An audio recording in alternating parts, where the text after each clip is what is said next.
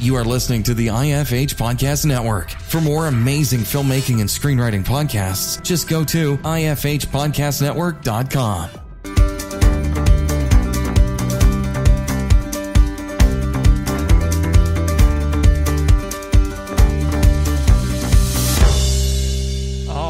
Welcome to the Successful Screenwriter Podcast, where we discuss anything and everything screenwriting. Here we interview successful screenwriters and filmmakers to find out just what it takes to make it in the industry.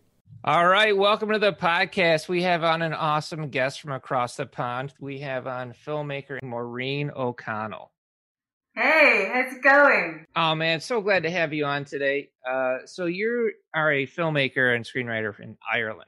I watched one of your short films called Girls, and it was very topical. Girls is about this teenager who's kind of struggling at home, seeking attention, ends up getting into some violent situations and almost like a mob rule, which is very topical right now. I shot that in 2009, would you believe?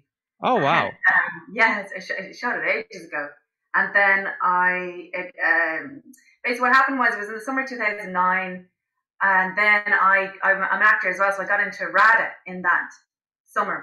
As I was shooting it, I found out I got into RADA, which is in London. It's a big acting school in London. And so when we finished shooting it, then I had to start in RADA in September. So I was going over to London and to live there and everything for 3 years to do that acting course. So I was editing it online with the editor, kind of going back and forth via emails, kind of giving him notes and this type of thing. And then it came out, went to the Cork Film Festival. Okay. And then it didn't really get into very many festivals, would you believe it? I was really annoyed. And I talked to a festival guy, and he said, yeah, but girls, because it's girls, it's called Girls, and it's about young girls, very young girls, like 12, 13, who are extremely violent and get involved in this mob kind of violence or create it. Yeah. And he said, yeah, but girls aren't really that violent, is what he said to me. And the thing is, it's based on true, it actually happened.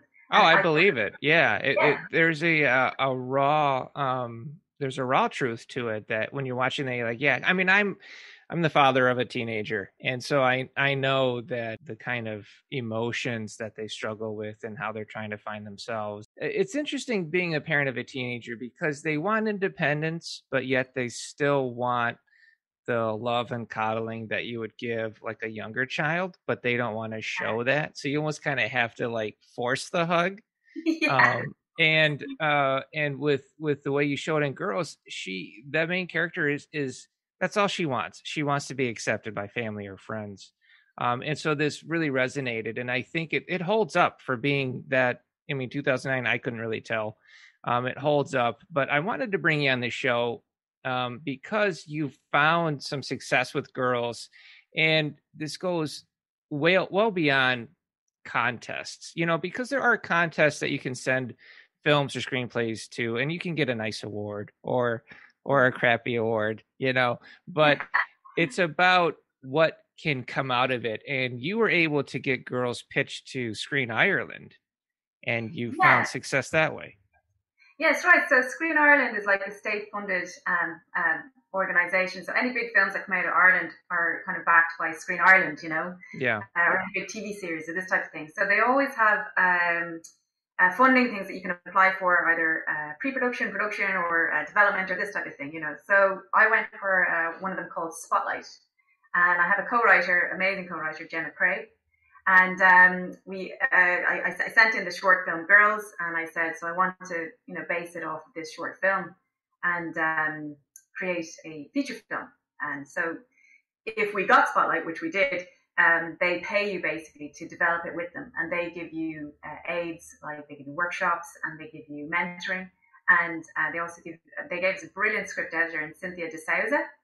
Wow. Who's a British screenwriter and producer. She's amazing. And really lovely as well. Her notes are kind of inspired, so she's really helped the process with the pair of us. So now we have a first draft of a feature film, and we're just honing it down. And so then we have to give it into Screen Ireland at the end of February. Now it is. So, but yeah, we're all good to go. We're basically just polishing it now. And so yeah, and then I hope to get into production. Right. So that's the next step. So with Screen Ireland, it sounds like it's a pretty competitive thing to get into if you have a bunch of different filmmakers going in there. So the fact that you're able to get it is pretty huge, and that you can really leverage that. What kind of differences do you think? Because you've been to London, you've been around. What kind of differences do you think filmmaking in Ireland is compared to other places? I suppose, I mean, when I was in London, I was 2.5 years out of RADA, and I was trying to be an actor. And I mean, it's very difficult in England, especially when you have a name like Maureen O'Connell. I only got seen for the Irish parts. Is that right? Yeah, so you're automatically kind of typecasted. Yeah, totally. And I mean, just spent 3 years in classical acting training. I can do every accent on the sun. Anyway. Oh, wow. That's awesome. So basically, yeah, so you're only seeing for, Irish parts. And because I'd made my own films anyway already, I thought, well, what am I doing? Yeah. I'm waiting for someone to give me a job. I just go create it myself, go back to what I've always done. I always created my own work. But I felt like in London, you can't do that, because the reason is London has a proper film industry. So they have a proper structure. So if you have any talent, what you usually do is you become like an AD and you shoot up and you start making money. Gotcha. That's seductive, because you want to make money, because the rents in London are huge and this type of thing. Right. What ends up happening is you're so tired then, and you get involved in that kind of way, that you don't actually create and you don't direct. Because you kind of have it in your head, it takes ages now to direct. You have to put your time in, start from the bottom, right? Exactly, yeah. Whereas in Ireland, there isn't any industry. There is a film scene. I would call it a film scene because we're too small. Now it is developing, and we're getting some huge. The county council in Greystones, Wicklow, just decided to give us the go ahead for a huge film studio. Oh wow, that's great. Below Dublin, that's coming in, and we have a huge one in Limerick called Troy Studios. So it's really beginning. I think eventually we will have a really great film industry, but at the moment it's still kind of a film scene. But what is great about that is there's tons of really, really talented people on the ground, and we never have any money. And it's kind of, I think because Ireland's quite like a socialistic, kind of a place. It kind of, and we all, so community spirit's quite strong, and we all help each other just make our own stuff. And because we like to be creative. It sounds like a small town film community, It is a bit. Everyone's pretty sound, so you can begin directing. That's what I mean, like that. If you want to, and you have no money, you can still do it. And I've done it time and time again, all those shorts, and I did it with Spa Weekend, a feature film. And I've just only recently directed my first funded short film from Screen Ireland called Come. And now obviously I'm developing this feature film with them as well. So hopefully I'll get funded for that feature film. But yeah, so the reason why they're taking me seriously is because I've had loads of experience as a director. Yeah. Now, if it stayed in London, that wouldn't have happened. But I would have made money in London. So it's like being a big fish in a little pond, and then kind of going over to London, and then having to start up. I could understand why you'd want to go back and then just have creative control over your own projects. Plus, I see the other benefit is you're on the ground floor of something that sounds like it's going to explode, which would be pretty amazing. Yeah, I'd want to be on the ground floor of that. Yeah, exactly. It's quite exciting, I have to say.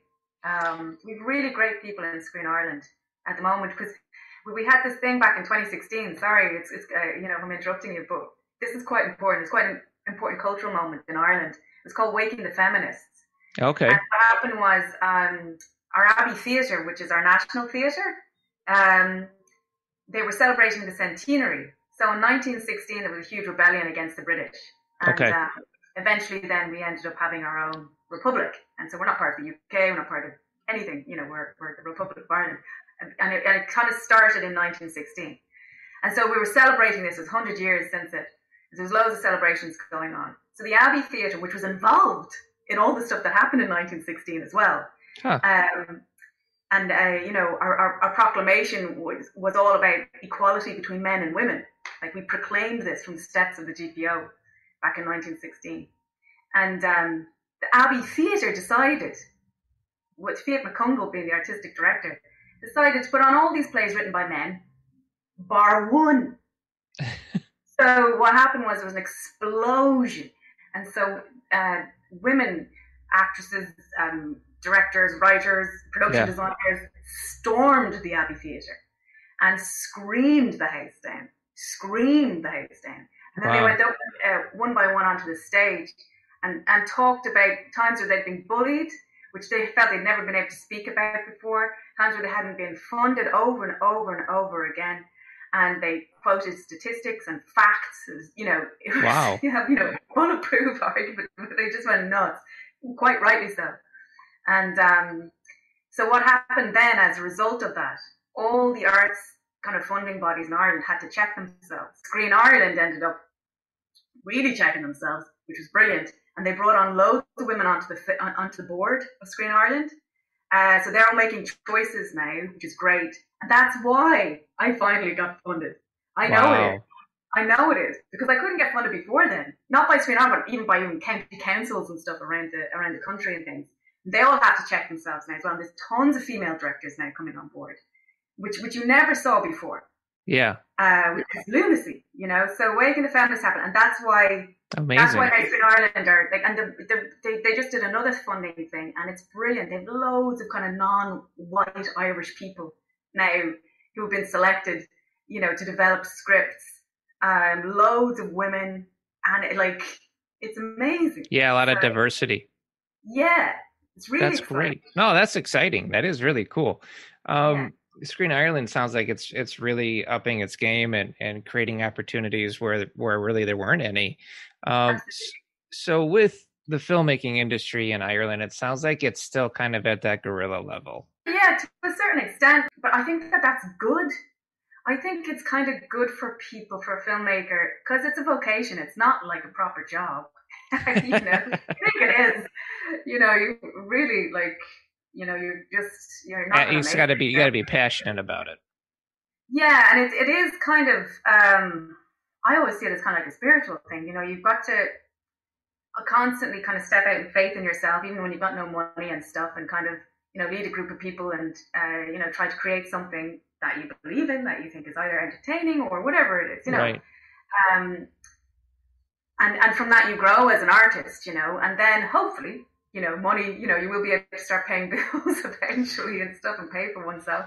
I mean, that's the real struggle. That's like that around the world, There's I almost want to say, at least with screenwriting, there's this fantasy that they've got the screenplay, they're going to sell it and make a ton of money and get the huge job in Hollywood and everything's going to be great. And that's just not, the reality. It takes a long time. It took me a decade before I even started to get even just a little bit of success. And I have to assume you've been doing this for a while as well. Since 2009. Yeah. Yeah, exactly. And you're tapping into those successes with Screen Ireland and being paid to write this feature, which is fantastic. Yeah. You mentioned Spa Weekend, and I got to watch a sneak peek on this. What a funny film! Really, really clever. You've got a good wit for humor and situational comedy. There's a scene that I liked where the main character and the love interest Stoney are chatting and they're both really into each other. And so they're pseudo flirting but you write the subtext on there. It pops up in little bubbles of what they're really thinking. And I haven't seen that before. I mean, usually with subtext, it's subtext, but you went the extra mile of including like, oh, I totally want to sleep with her. And then she's like, I don't know if I want to sleep with him. And I thought that was really cute and it was clever. So that had a nice little dimension to that scene. Oh, thanks. But actually, it's funny in that scene that you mention it because I hadn't initially written that in, and that was my scene because I co-wrote Spa Weekend with Carl Ardew, and that particular scene I did write it. But what ended up happening was when we walked into that cafe to shoot it, like obviously I was a bit nervous. So I had to kind of perform and I had to make sure that everyone, like every time you walk on set you're kind of nervous, it's kind of bubbling kind of energy. Sure. And I walked in and the owner wasn't there, but there was people that his staff were there and they were Italians. It was an Italian cafe and your man couldn't speak English. I don't know what he was saying. In broken English he said something to me like the boss was down the road or something, and I went, oh yeah, it's grand, sure. And I didn't know what he was talking about. And so then I started it, and I got lots of takes of Stoney, and then I turned the camera around. I was getting me, and I had one take on that long kind of me, reacting to Stoney. In the middle of that, the boss walks in, so he's over Stoney's shoulder, and like I'm like trying to kind of say hello without kind of the camera kind of seeing me, and then he starts scowling at me, and I'm like, oh, what's going on? And he's giving me filthy daggers, like, you know. And when I called cut, I was like, hey, how's it going? And he was like, you know, my child is in hospital. And I'm like, what? And he goes, yeah, I've just been at the hospital. And I was like, oh. And I was like, oh my God, what's going on? And he's like, oh, your mom was trying to tell you. And I was like, was he? So basically I had like gone, yeah, whatever. Oh my gosh. Oh no. They were having this family emergency. So I was like, okay, everyone out, get out. But what happened was, because of that, my performance, it was a much longer scene, and my performance was all over the place. I didn't know what this guy was doing. So I had to cut it. So I put it all down, and then after that, I put the subtitles in, because I thought it was funny, because I thought to make the scene work, it's not working. That's a clever trick then, as a director, to save the scene. That's brilliant. I mean, I guess that's when you know you're a director, is when you can do stuff like that, and then just really cut what you need to and keep what you can. Yeah, totally. Yeah, that's awesome. So how did you find yourself becoming a filmmaker and a screenwriter? Well, so I am a Dubliner, but we moved to Wicklow, which is one county down from Dublin, and it's really beautiful. It's the countryside, you know. And I grew up there then as a kid from about six years of age on. My dad brought home a video camera one day. He's an agriculture lecturer at UCD, and he had to go on these road trips with his students and film farms and cattle and stuff. And so he was kind of doing that, and he'd left it down. And I remember seeing it, and I used to watch film Spielberg and all this, because I used to watch them on videotapes, you know. Oh yeah. We only had, like God, like it was crazy, like, you know, when you think of it, technology is nuts. But like we only had 2 channels. They're the Irish channels, and they were terrible. So I used to watch these Arnie films over and over and over again on videotape, and never bring them back to the video shop and stuff. It's funny you say that. Yes, yeah. Oh, I'm just saying. You reminded me when I was a kid. I watched the same video. I think I used to watch Willow. I watched Willow. Oh my God, Willow was so good. Mad Mardigan. Brilliant. And they don't make them like that anymore. I know I sound like an album, but they don't. No, that man, it's such a classic. It was George Lucas too, you know. Yeah, great. So good. Okay, so you're watching videos as a kid because we're old. Yeah, and, exactly.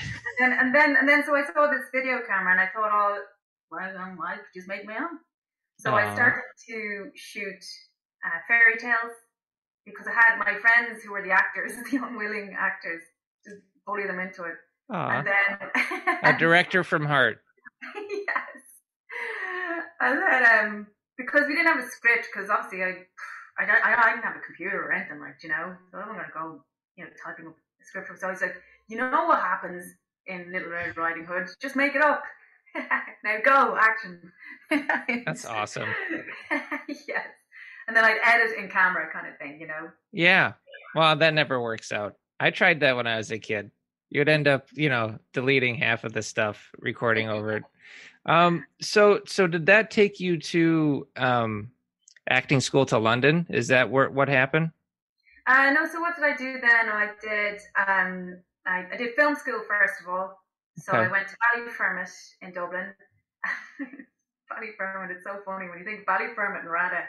Like Ballyfermot, it's real. It's great. It's a great college, but it's a part of Dublin that can be quite kind of, you know, run down and stuff. Oh, I remember walking to college every single day. Like, you'd have like people shooting up. Oh jeez. Like, oh yeah, hey love. Oh my goodness. But yeah, well, it was good crack. Like, you know, meeting other, you know, filmmakers anyway. Yeah. You know, working films and studying them and stuff like that, and then we'd shoot our grad films at the end and things. And then after that, I was still acting as I was studying film. I was doing like amateur dramatics and profit share. And so when I graduated from film school, I ended up getting an agent. And great! Congratulations. Yeah, thanks, man. So then I ended up doing lots of acting like classical acting, like loads of kind of Wuthering Heights, like Kathy and stuff. You know, we did national tours of Ireland. Okay. The Importance of Being an Artist, this type of thing. Trojan Women even did Greek tragedy and things like that. And but from the money I made from those shows, I made films then that I had written, and so You were a filmmaker's filmmaker. Yeah. You didn't buy the nice car. You didn't get the nice apartment. You just went and made another film. Yes, exactly. That's totally what I did. Awesome. Because I actually did have savings as well, and I remember I was just thinking about that recently, going, but I spent it on a film. Yeah. I could have done something. I could have gone traveling. Yeah, exactly. No, I get it. I get it. Yeah. Jeez. And then after then, I was in the midst of shooting Girls, and I had applied to RADA on the off chance. Just thought, I'll see. Like, am I, good enough to even get to the third audition of RADA or second audition or something? Let's see. Because my directors who directed me in Wuthering Heights kept telling me, he had taught at RADA. He's like, you should go to RADA. And he's like, you have to get trained. And I was like, nah. And then I was like, oh, sure, I'll try it. And then I got in. Yeah. I think because I was relaxed, I wasn't thinking, I wasn't nervous then. I was like, who cares if I get in or don't? And then I ended up getting in. And I was like, holy shit, oh, sorry. But then I got in. So then I had to go because it was, great adventure. So. Yeah, of course. So I've been to London, and it's such a huge I mean, it's just giant, and there's every nationality from around the sun in London. It's a big melting pot. Now, as the ugly American, I would just kick up conversations with people on the tube, their subway. Oh, they hated that. They hated it. And the more I realized they didn't want to talk to me, the more I would go out of my way to. Or you couldn't stop. Yeah, I could. I was like, well, now I have to talk to you because you're going to act this way. And I was totally the ugly American. So, as in London, did you find being someone who's Irish? Was there any kind of difficulties other than getting typecasted as an Irish actor? I think English people are lovely, really, really nice. I mean, it's they get a hard time from the Irish, God love them. But that's obviously just historical kind of. Yeah, there's some. Yeah, there's some fire there. Yeah. But I think that there are certain things that are interesting, like certainly like at RADA, I said it a few times, and other Irish people would say it as well, who've gone to RADA. And RADA is great, we love RADA. It's just interesting kind of, sometimes the kind of British psychology is like they kind of, it's like they didn't know what to do with the Irish. They put them on a pedestal. So sometimes we'd be like these really romantic little country people that they're lovely and they're really a nice sense of rhythm. And they're kind of soulful and stuff. And then other times it'd be like, the Irish, you shouldn't trust them, and kind of, they're always causing trouble, always complaining and cranky.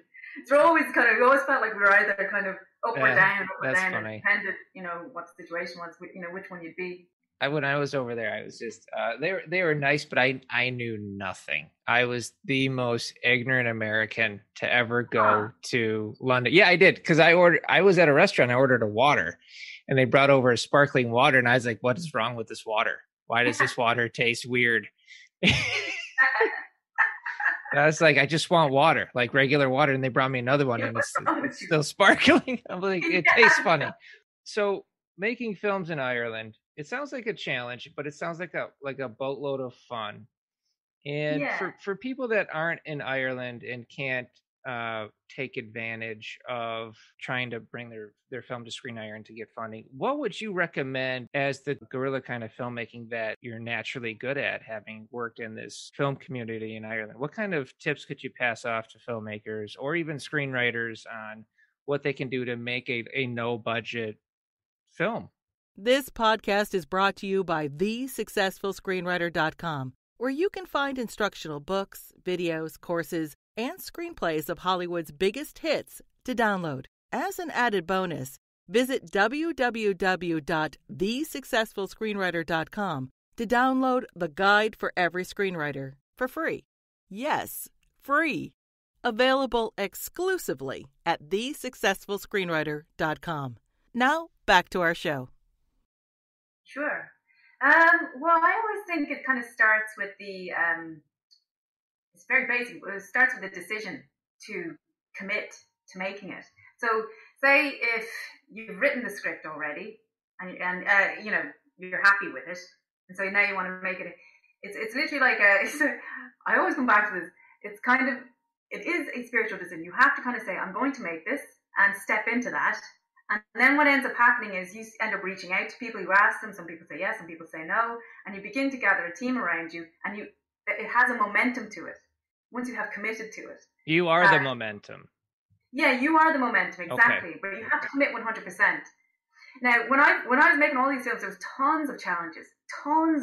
But I didn't think, like, I would kind of get annoying, some frustrating things, but it never occurred to me that I would not make the film or not finish it because I had committed to it already. Yeah, you leave no room for defeat. Yeah, exactly. So you have to really, really make that decision deep down inside of yourself. And people think they do. They trick themselves. They think they make the decision. And then they go about trying to do it, and then it doesn't turn out, and they're like, oh, it didn't work. No, because you didn't make the decision properly. So you have to be very serious with yourself, really. And it's just a quiet moment with yourself. You really commit to the project. Yeah. And then you just step out in faith in yourself. And you kind of, all these things start to happen, and you have to act on it as well. You can't just expect things to happen for you. You have to drive it. And that's basically, things will start to happen. I mean, I don't know what everyone's situation will be, people out there who maybe aren't in Ireland, and, what the situation is with other film communities in other countries. But I do think if you begin, by beginning I mean commit, you will find a way.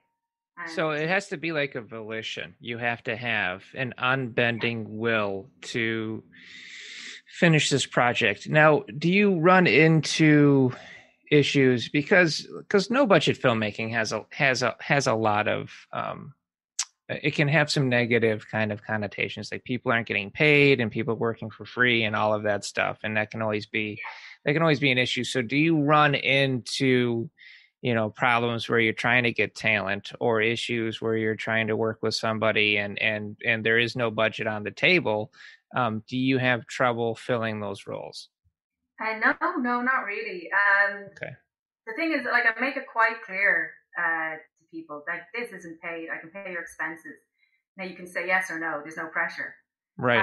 So if they say yes, then they have to commit to it as though it's a professional project.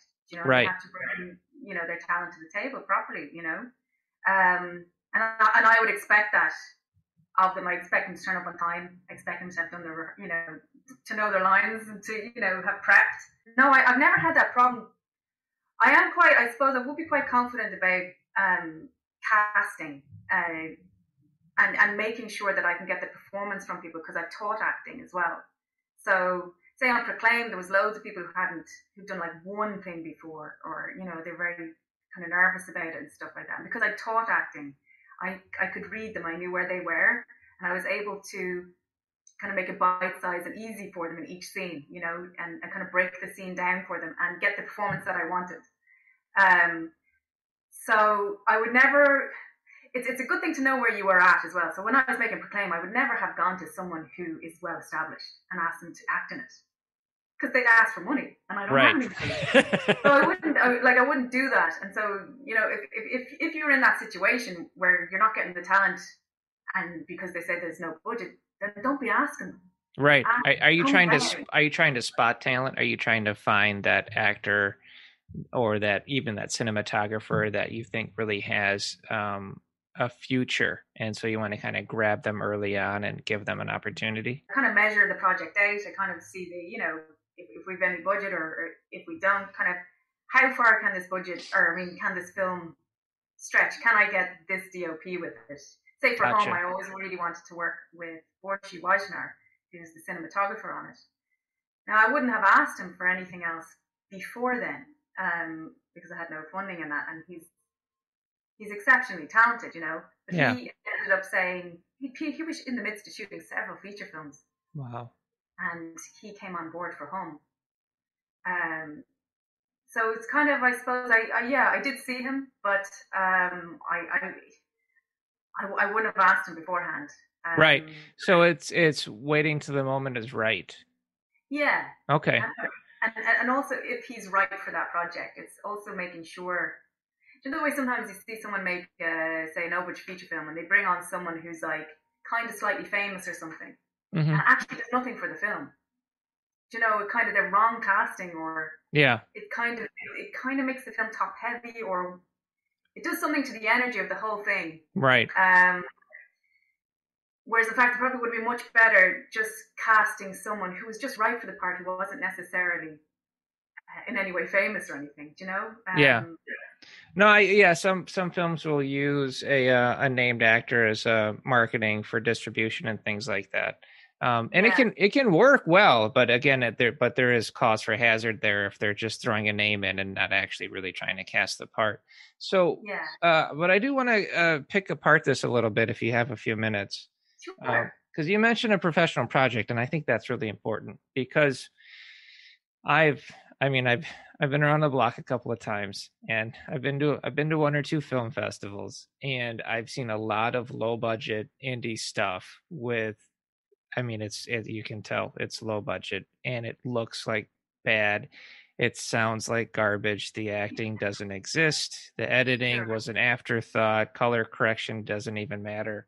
So it's not professional, and it's low budget. And what I like about your stuff, looking at Spa Weekend, watching your short films, low to no budget, but doesn't look like it. It's professionally shot. The sound is good. The talent is doing the job. Cinematography's coming off well.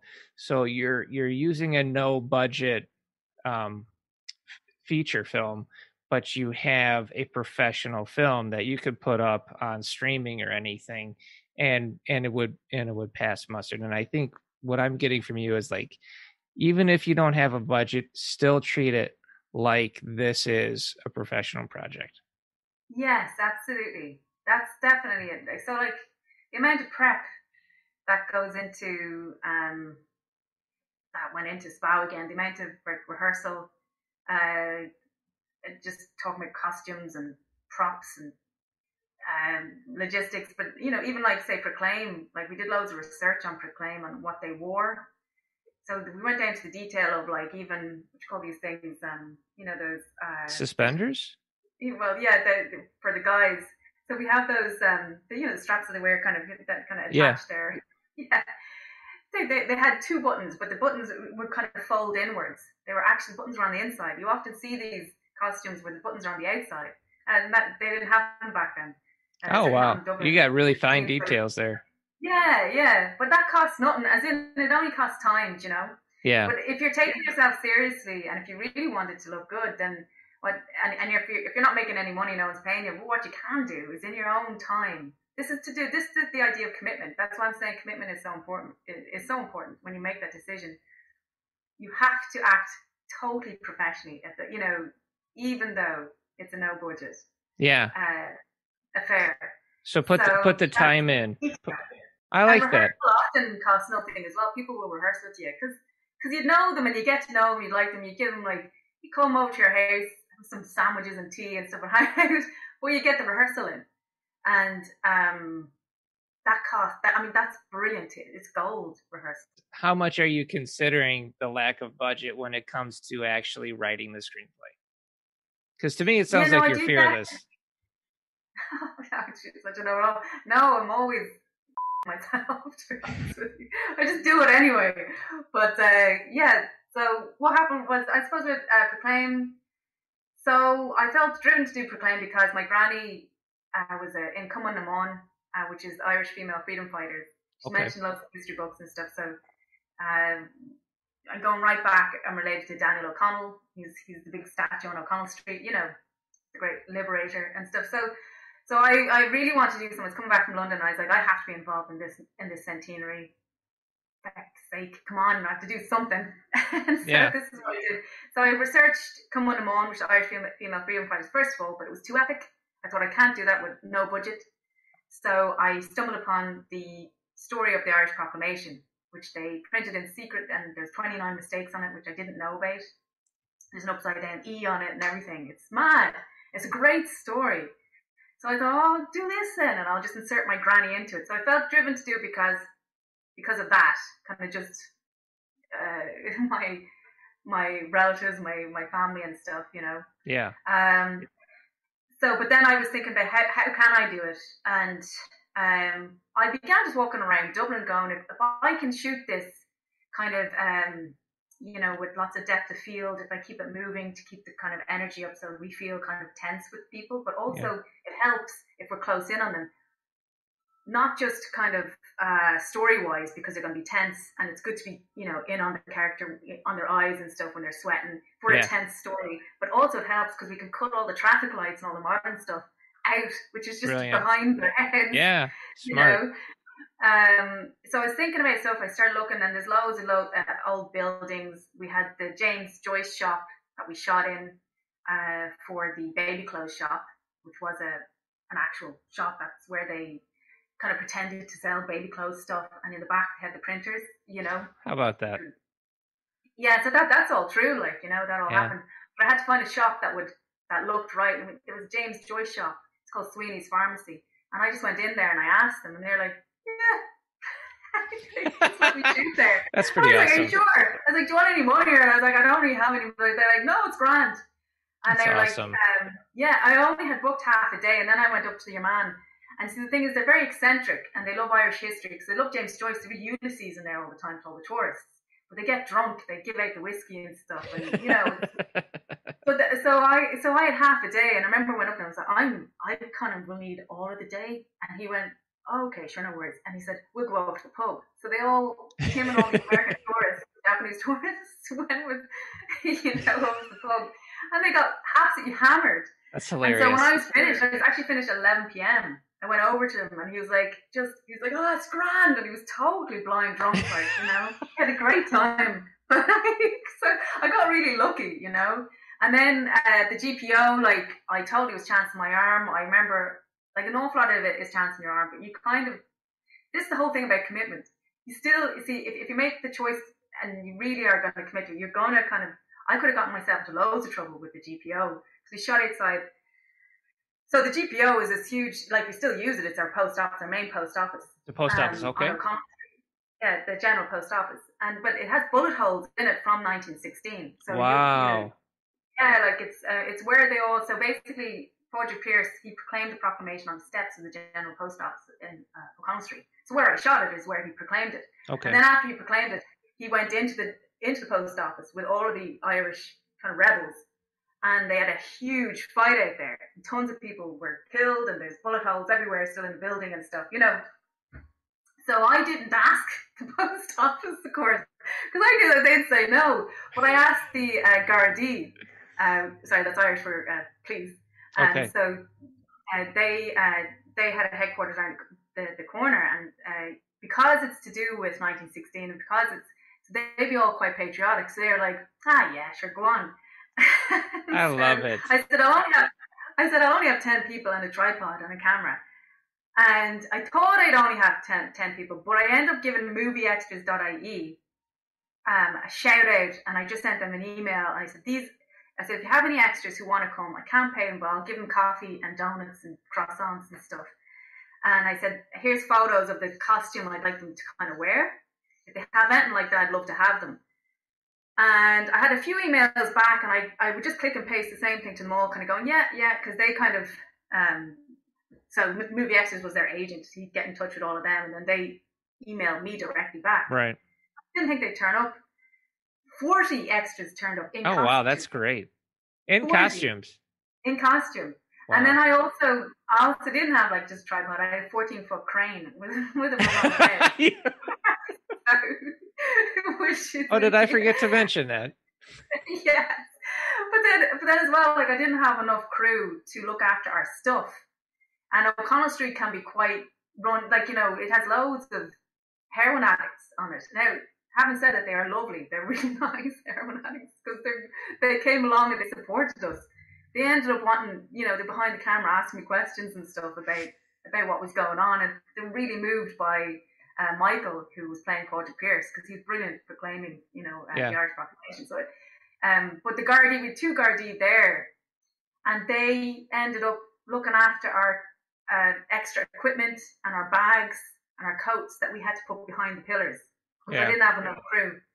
And we shot from 6 a.m. till 12 noon, and we got it in the bag. But it's as I say, it comes back to the main point of just commitment. You just, if you commit. Better to, I'd rather ask for forgiveness than permission. That's it, exactly. That's Werner Herzog, isn't it? He says that. I love him. That's hilarious. Yeah, he's great. I guess when it comes to writing the script, you're scouting locations and figuring out what you can shoot. All right, that's really good to know. I love the commitment angle. I think you're absolutely right. It has to become a volition. It has to be, there is no other choice for failure. And I think you're right. I think some filmmakers, some writers will commit to something, but maybe they give themselves an out, even though they don't realize it. Yeah. Yes. Unconscious. Yeah, I think you're right. The other thing I wanted to discuss with you was I wanted to discuss with you teaching, because you're a teacher. I'm an instructor.